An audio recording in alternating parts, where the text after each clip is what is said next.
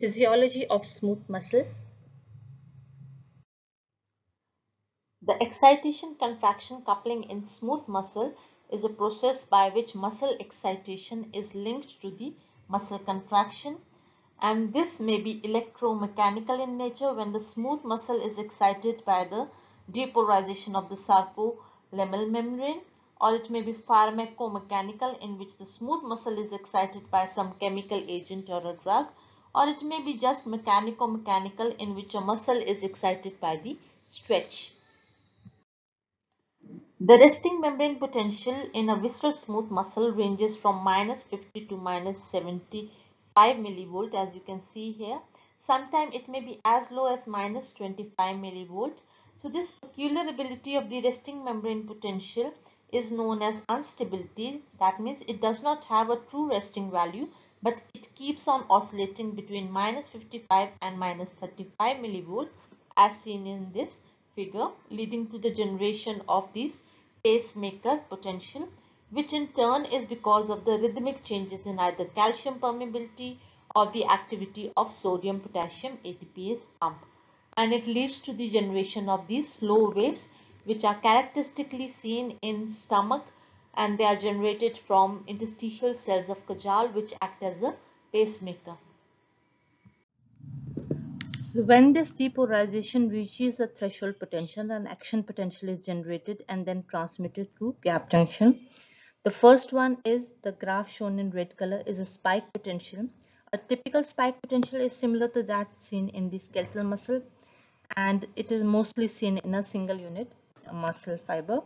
Then the second graph shown in blue color is the superimposition of slow wave rhythms by these spike potential that causes the rhythmic contraction of the smooth muscles. Whenever the potential rises above -35 millivolt, then there is a generation of action potential followed by the contraction of the muscles. The third potential, as you can see here, is a prolonged depolarization, which accounts for sustained contraction of smooth muscle fiber. Here you can see the plateau phase is there, and it is seen in, for example, the ureter, the uterus, and vascular muscles. It is an action potential with the plateau. So what are the similarities between the contraction of the skeletal muscle and the smooth muscle is that both require ATP, both require calcium, and the mechanism is the sliding filament theory. However, the difference is the smooth muscles have to contract for a sustained period. So there is a slower onset of contraction and relaxation. They are slower in cross-bridge cycling, the formation, the detachment, the slower ATPase activity, the slower kinetics. However, greater force of contraction is generated by these muscles, maybe 4 to 6 kgs per centimeter square as compared to the skeletal muscles, resulting in a sustained contraction. So the mechanism which explains for the contraction of the muscle is the latch bridge mechanism or the latch state mechanism, in which the two essential features or the facts remain that myosin cannot interact with actin until the light chain is phosphorylated, one, and the second one is that calmodulin helps in phosphorylation of these light chain by activating myosin light chain kinase, and it is a regulatory protein. So keeping that in mind, the regulatory protein, as I said in the smooth muscle, is not troponin. Instead, it is calmodulin, which is mediating the regulating the contraction of the smooth muscle. Calmodulin is nothing but this protein, which then binds to calcium, and the binding of calcium with the calmodulin result in activation of important kinase, that is myosin light chain kinase, and this phosphorylation of myosin chain is done by this myosin light chain kinase, and dephosphorylation is done by myosin phosphatase. So this calcium calmodulin complex is very important in regulating the muscle contraction in smooth muscles, because until unless this myosin light chain kinase is phosphorylated, it will not result in activation of myosin light chain. Let us understand the events of smooth muscle contraction. First, there is an excitation by nerve or a hormone, resulting in triggering of action potential, resulting in influx of calcium from the extracellular source into the muscle interior, and also release of calcium from the sarcoplasmic reticulum. This increase in calcium, which mainly comes from extracellular fluid, result in binding of calcium to the calmodulin complex, leading to the activation of myosin light chain kinase, and this myosin light chain kinase leading to the phosphorylation of the light chain of the myosin, which is a crucial step. Until unless this step is there, the muscle contraction will not occur. The muscle contraction will follow the same steps: ATP binding, ATP hydrolysis, the retention of the products in the myosin head, cross-bridge formation, the release of ADP and phosphate, then the power stroke generation.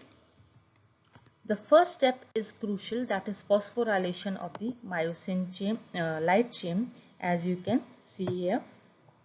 Then ATP binding and hydrolysis, release of phosphate ATP, and then again power stroke generation. The cycle will continue again and again till there is dephosphorylation by the myosin phosphatase, and then it will reach a non-cyclic mode. So what is the difference in contraction between the tonic and phasic, even if the contractile machinery remains the same, is because of this latch bridge mechanism of smooth muscle. This latch bridge mechanism is a state of tonic contraction by the smooth muscles during which the force is maintained at a very low energy expenditure or low ATP utilization. The latch bridges are nothing but the dephosphorylated myosin, which dissociates from the actin very slowly, producing slow bridge cycling, therefore maintaining the tension in tonic contraction. The cycling rate is decreased by this mechanism. The tonic muscles maintain a sustained contraction, and that is possible because of this latch bridge mechanism. Latch state reflects the dephosphorylation of myosin light chain. We know that myosin light chain is phosphorylated by myosin light chain kinase. So what happens when the calcium level decreases? There is activation of an enzyme by the name of myosin phosphatase, which removes the phosphate group from this myosin light chain, and when it is removed, it goes in the phase of non-cycling. But there is a phase which is known as latch bridge or the latch state, in which the myosin light chain, which is dephosphorylated, it remain attached to the actin molecule for a longer time, resulting in a sustained contraction with less ATP expenditure. So this phase is prolonged of dephosphorylation of myosin light chain, and this is very important because until unless the muscle reaches in a state of detachment, it cannot be rephosphorylated again. And since this phase is prolonged, it will require a greater time for detachment and then rephosphorylation. So this is the latch state, resulting in a sustained contraction, especially seen in the tonic muscles present in the sphincters and the airways.